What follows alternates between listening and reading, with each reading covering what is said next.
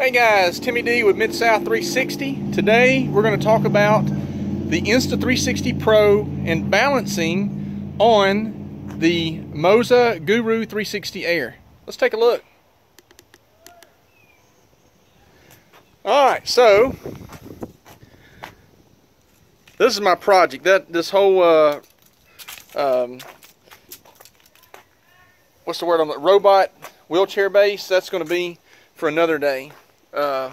Stuff I got to perfect. What I want to talk about, try to make this a very short and just to the point video. When you go to the Moza website and look at the videos on balancing this thing, unfortunately you do not see completed videos, them showing it balanced and sitting there. And so I'm going to show you how to properly fix this thing so that it will balance with the Insta360 Pro with a battery in it. So I do have the battery, so let's get down to it. You're going to have to cut off the end. So I took a hacksaw and cut just above the bottom screw hole, because if you're using the Insta360 Pro, you will not use the bottom hole. In order to balance this properly, you need all 5 weights on both sides. And in order for you to get it low enough to have it perfectly balanced, you have to cut that off or it will hit, period. Also, you need to take you'll notice that these are facing out on both sides. And that's because I took a 1/4 inch, a 1/4 by 20 screw. I cut it off to where the length of it was go from the middle here to the middle there. So that's almost 1 inch long. You can measure, it's not hard.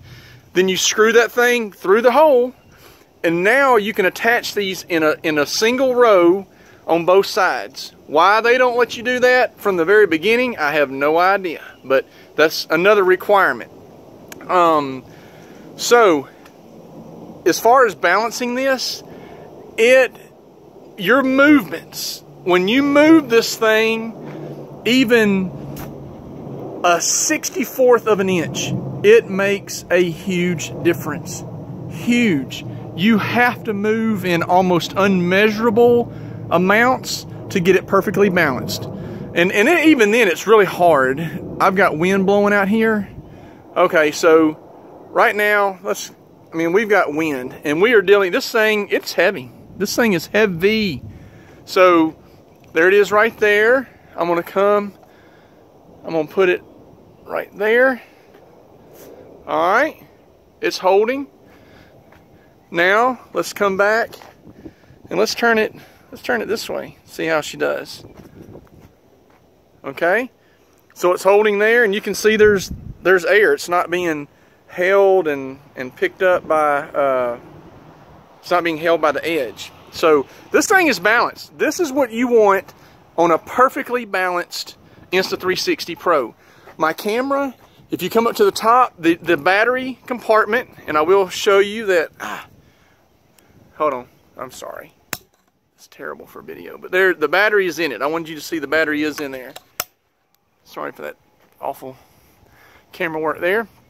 So take your battery and face it to the back. When you are trying to get this thing centered, if you have a tendency for it to fall frontwards or backwards, there's no adjustment on the gimbal itself to fix that. So you have to get the center of gravity for the battery, for the camera, exactly right. So if it's falling forward, you're going to have to loosen that screw right there and move it back. Once you get the front to back to where it's not tilting one way or the other, then you know it's centered. And then obviously if it's falling to the left or the right this way, now you have to adjust that one. And again, 1/100th of an inch is the difference between being balanced and unbalanced. And then what else? Oh, of course, and then just here, left and right, and it can be balanced this way, and it should be balanced that way. When it's perfectly balanced, it doesn't matter what side is up and what side is down. So don't let them tell you, or anybody tell you, well, it's got to be balanced this way. That's not true. If it's perfectly balanced, it doesn't matter.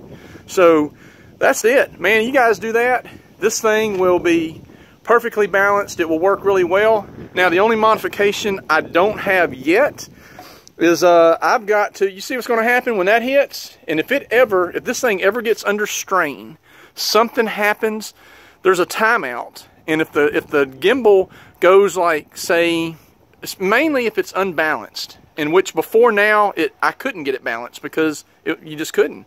So now it'll be balanced. It probably won't be an issue, but if it went under strain and could not pull back, it literally just shuts off. And so if it shuts off and you're unbalanced, then guess what happens?